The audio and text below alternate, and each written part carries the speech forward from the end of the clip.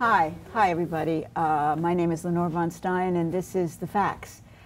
This is a discussion episode of The Facts, and The Facts has music and discussion. And tonight we're talking about, this is the second part of a two-part discussion on the effects of rape. And I'm sitting here tonight with Meredith Weber, who's clinical, I'm going to make sure I say this right, clinical assistant professor of school psychology, right, at Temple University, and a trauma therapist. Esther Deblinger, who's a professor of psychiatry at Rowan. Yes. I can't read my own words. And also the co-chair of CARES, Child Abuse Research, Education and Services, and Erin Gallagher, who is an investigator for Physicians for Human Rights. Yes, I said it right. And she's worked with adult victims of sexual assault in conflict zones. And these two ladies work mostly with children. Yes.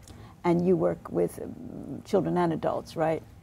And during the break, we started to talk about institutions and institutional acceptance of certain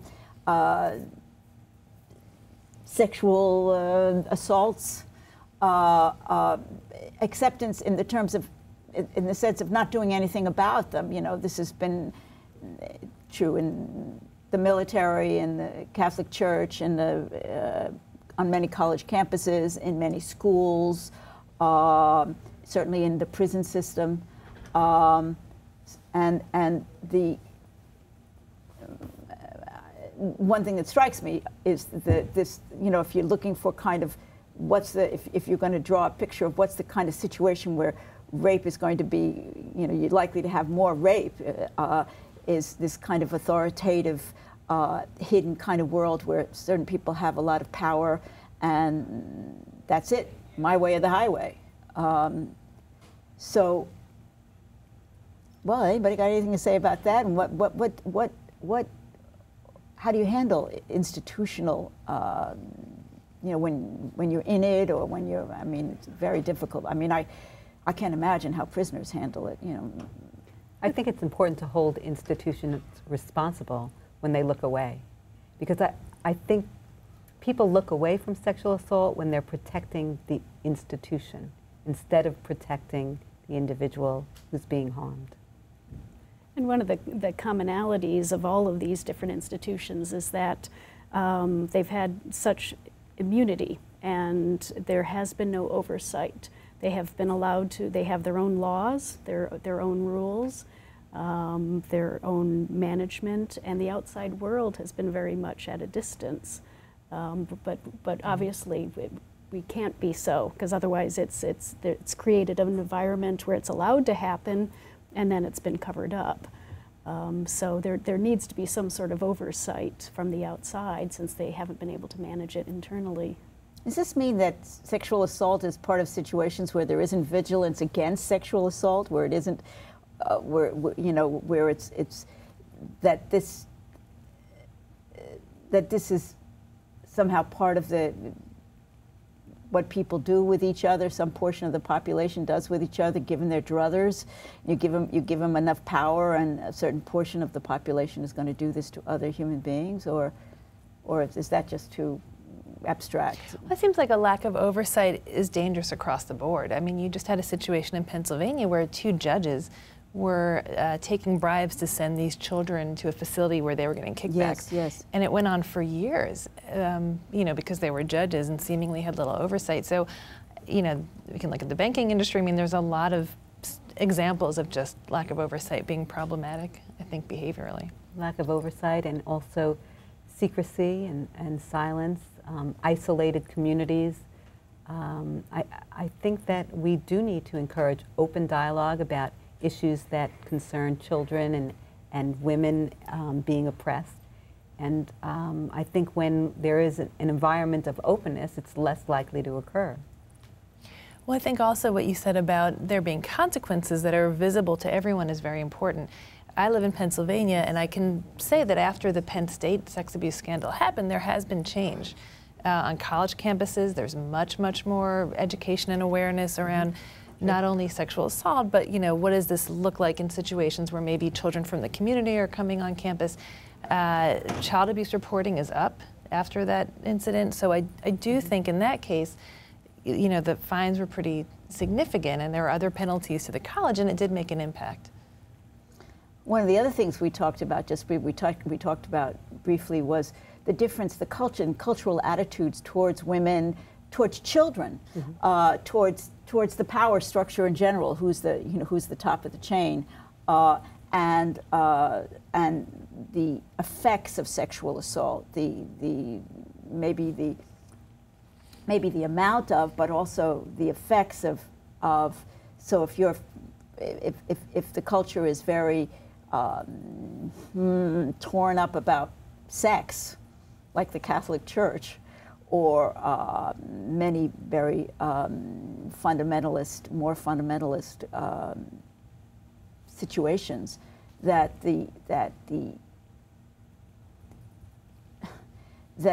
amount of sexual assault, perhaps, we don't know, we don't have the stats on this, whether the amount of sexual assaults in those situations is greater or less, but is the effect of those, because the effect on the victim, I'm a bad person, I'm really basically a really bad person, or this wouldn't have happened to me, rather than I'm not, I'm wrong place, wrong time, or bad luck, or whatever it is, as opposed to bad person. Itis. Yeah.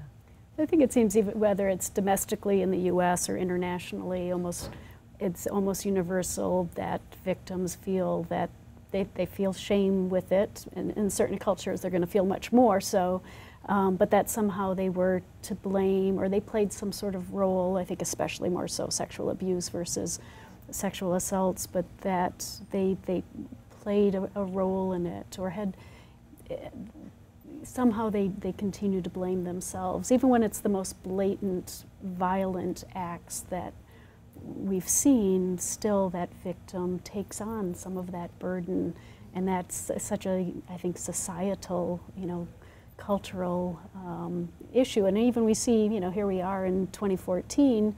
You think we've watched the news, and how many cases have we seen just in the last year where we've been putting the blame on a victim still. Some of the cases in the Midwest, I don't remember specifically all of them, but I've been surprised. We've heard judges put the blame on the victims, or where you see virally in the internet, why the victim did this, why was she, still once again, why was she wearing this, why was she there at that time of night? And internally, a victim internalizes this still. Is that one of the, aside from the cultural modality, is that one of the things that people do some of the time, is that they take ownership of whatever happened to them in a way to own it, and it bucks them, because I'm controlling the volume in the picture here, so ergo I was responsible for that, and that's. I found myself doing that sometimes, but it has really scurrilous effects, doesn't it? Absolutely. And I think offenders reinforce those messages. They will tell children, they will tell adult victims as well, that they're responsible for their own assault. And it is a very serious problem when children carry those messages with them long after the abuse has ended. Because it causes such endless suffering when you believe that you've done something to bring on such horrible treatment. You begin to accept that kind of treatment in your life, in other relationships. So it is very important for children to overcome those ideas that they might have about what led to the abuse and the damage that it might have caused, because there is a great deal of hope. Children can overcome these experiences, adults can as well. I saw this heart-rending scene, wrote a song about it, on the street. There was a little boy, he must have been about 3 years old, and he was with a person who was a babysitter, and he was crying in this incredible voice. He says, "I'm wrecking the whole world." He really felt this in a way that was so, and the only other person who stopped there I didn't. Was somebody to, you know, stop talking, you know, you're giving your babysitter a hard time. It was, what a nightmare this was, you know, him accepting the responsibility. Somebody must have told him he did something really bad, you know, and he doesn't know what to do about this. Absolutely. He doesn't know how to fix it, you know. I'm just, you know, it's in me. I'm bad. I can't, you know, and that must be something akin to what rape victims feel. Absolutely. When adults tell children these things that they are responsible, that they are bad, children do accept them when they hear them from the adults that are the most important people in their lives, especially when they're parents. And unfortunately, I think it does stay with kids if they don't get the help they need, if they don't see healthier relationships. And if I could just jump in on the international side, certainly when girls and of particular cultures, and I'll use the example of Muslim culture in Libya and Syria specifically, where their role in society is very much, at least as a girl, as being a virgin before she gets married. Marriage, virginity, sexuality are all tied up together. So if she's raped before she gets married, she feels that her life is over with. She will never marry. No one will ever marry her. The family might disown her. They might kill her. Or, as we saw a number of times, she kills herself with feeling that she has brought dishonor, not so much to herself, but to the family or even to the village. So what an immense societal shame that is placed on a young person with no outlet for it. I remember the stories in the Middle Ages where there's a very famous female painter who was raped, and the only way to solve the problem for her to get her honor back was to marry the rapist, and that was a standard procedure, and that's probably still the standard procedure in some parts of the world. Some of the conservative areas, yeah. So it's tied up not only with attitudes about sex, but also with attitudes about women. One of the things we said before off camera is you talked about that she loses her virginity, but no man can ever lose their virginity. I mean, they're just basically not virgins forever, or they lose their virginity. Hallelujah. And that hasn't moved much. It's moved some. But I think that what you're talking about really adds to the difficulty of men disclosing abuse too, because I think they have to, you know, there's a societal message that this is a badge of honor. And if they don't feel like that, I think it can be one more barrier to reporting it, because it certainly happens to boys and men too. Yes, yes. There's really some heart-rendering people talking, you know, in the Catholic Church, issues, you know, about how they felt boys, young boys, choir boys and stuff, about, because they seem to be often the object, about how they carried this with them and how this messed with them.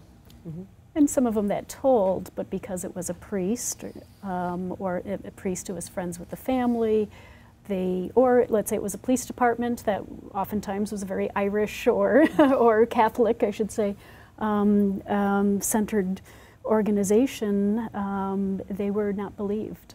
So not only maybe the few that did have the courage to tell, then were not believed.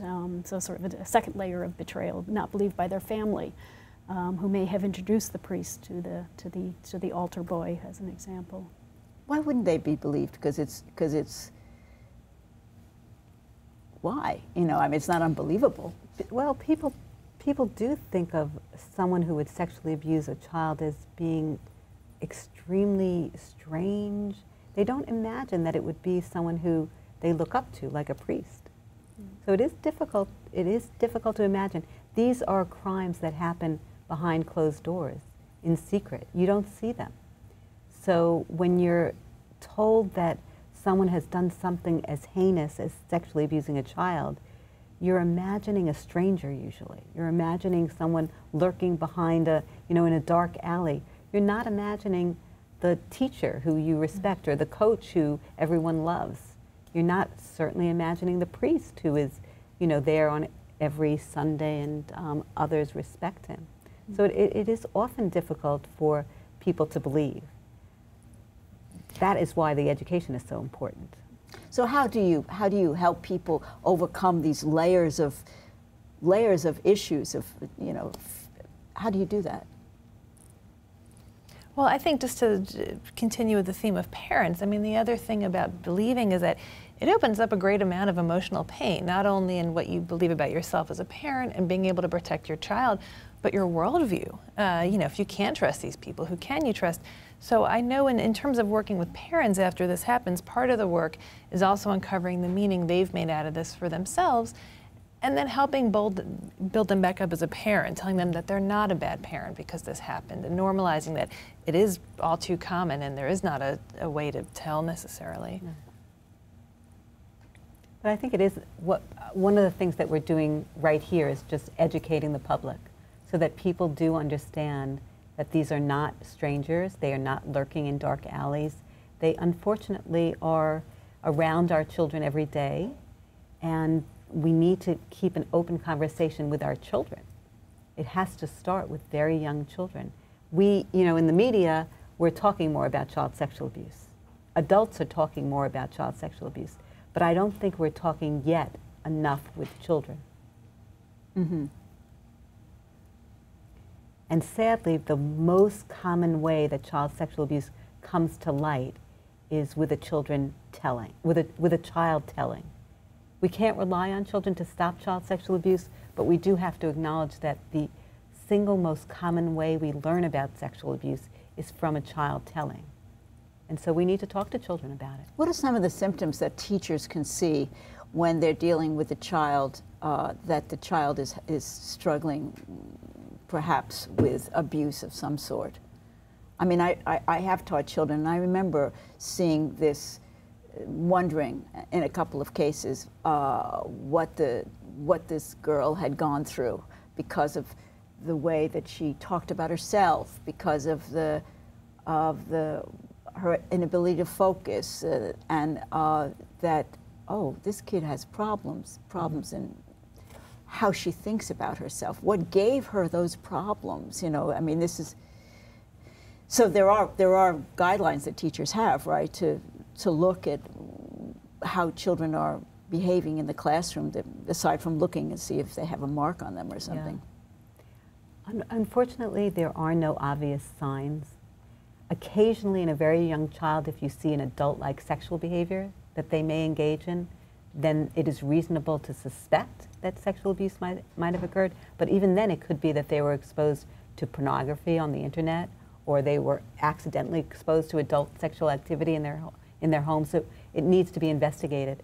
But what you're describing is a child who's under some sort of stress, and it's worth inquiring so that that child has an opportunity to tell what's going on in her life. It may not be sexual abuse, Mm-hmm. but it may be some other kind of difficulty or trauma. Yeah, and in talking about children, relationships are an enormous protective factor for them, both within their family and without. So the better a relationship is in a classroom or with a coach or with an outside mentor, the better it will be for the child, both in detecting if there may be something wrong and in their recovery too, in terms of support. I think about all these people in war zones, all these kids growing up, all these, you know, this huge swath of human beings that are living with this trauma, passing it on to their children in some form or another, and wow. Yeah. No, it's sometimes I think of it like if you could imagine in your own family, if your daughter or your sister or your mother had been raped, what that does to the family, how it affects the family, and at least in the conflict area, we're generally talking about many victims. So it's your family, it's your neighbor and their family and their neighbor, and your storekeeper and your doctor, and you end up having a village that is wounded, is damaged, and that makes it for a larger community. And I think just like an individual, you can have a very damaged, harmed community as much as the individual, and it takes a while for the whole community to recover. And it won't until the individuals can recover. So the recovery has to do with among other things, with talking about it, with feeling free enough to talk about it. Is there any other parts of this? Well, I think it's very, very important to learn how to cope with the anxiety that is raised by fearing people. You know, when you're sexually assaulted, oftentimes your experience with others is damaged because you're fearful that someone else may betray you, someone else may harm you. And so it's very important to have healing relationships, to have opportunities for healthy relationships. I think it's also important to kind of, you know, think of some of the symptoms we're talking about as survival skills. They emerged because they may have helped someone survive. So when you have a situation where somebody might kind of escape into their mind or escape into fantasy because what's going on in real time is so awful, however, that can look like dissociation, or that can look like they're just kind of not present afterwards. So a lot of it too, I think, is kind of working with them to see what's fueling these behaviors and then helping them learn you know, something that's going to be more adaptive in that setting. But this work really does need to be one-on-one, right? I mean, there are an awful lot of victims and not an awful lot of psychologists. That's true. We do though, work individually and in groups. And I have to say, with children, it's incredibly heartwarming to see children meet other children who've been through a similar experience. It's a very concrete way of showing a child that there's nothing wrong with them, and sharing with them that there's another child who's as nice as you are, who you're able to meet, who had a very similar experience. So group therapy can be very, very healing as well.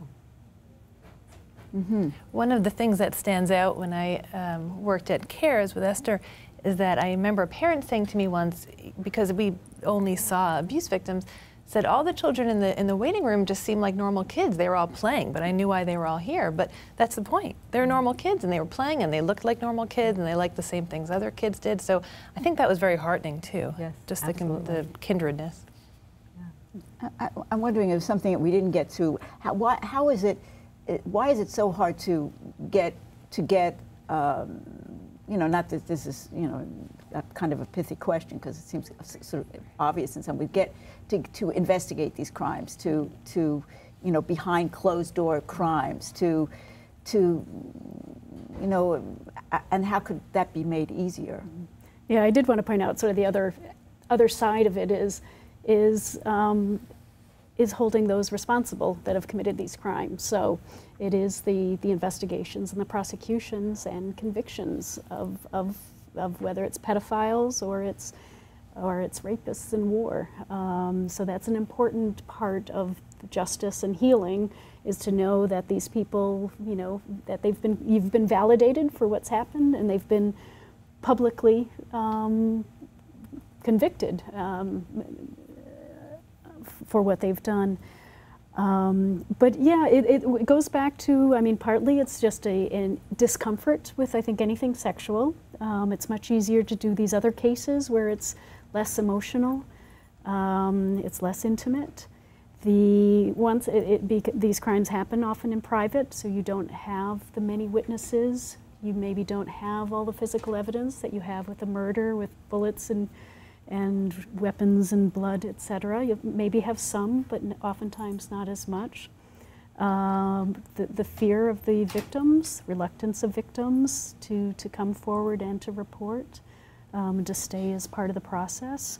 And I think in many societies, and also including ours, less of a priority that's been put on these cases. You have prosecutors and detectives that feel more comfortable going after the murders and the burglaries than they do sexual assault and sexual child abuse. So there's a number of different factors that play in to not wanting to do these cases, putting them at lower priority, more difficult finding the evidence, more difficult bringing victims in to testify, and prosecutors, investigators will pick what they think are easier cases, and also ones where they believe sexual violence cases, you need more specialized training. Which most people don't have, so they see it all as just too difficult. There has been a movement in this country, though, called the Child Advocacy Centers, that have focused more on prosecuting child sexual abuse. And as you said, it is very, very difficult. But I think we've made some progress over the years. And we certainly have made progress in terms of providing effective therapies, and some progress in terms of prevention efforts, educating children, educating adults, educating parents. We've got a little less than 2 minutes. Can you just very quickly tell us something about prevention? Well, I think we talked about before, having parents feel comfortable with their children talking to them about some of these things. So kind of the first thing is teaching parents that it's okay for their children to know the correct names for body parts, and getting them comfortable with having those kind of conversations with their children early on, so that if something does happen, it's already, it's not the first time they've used that word or they've had to think about it. Seems like a good idea. And it's probably better to talk about it as education as opposed to prevention, because we don't really have a way to 100% prevent child sexual abuse. But just the education, the open discussion, simply teaching children about okay and not okay touch is very important. At our clinic, 40% of the kids we see for suspected child sexual abuse are 6 and under. So we have to start this open discussion, this education, very, very young with children. Unfortunately, we're going to have to stop this conversation. So thank you, Meredith. Thank you, Esther. Thank you, Erin. And I guess that's, so this is the facts, and I hope you learned from this. I've learned from this. And we've got, I'm really bad with this. We've got 10 seconds. So, So, ladies and gentlemen, again, I hope we see you again on the Facts. Bye.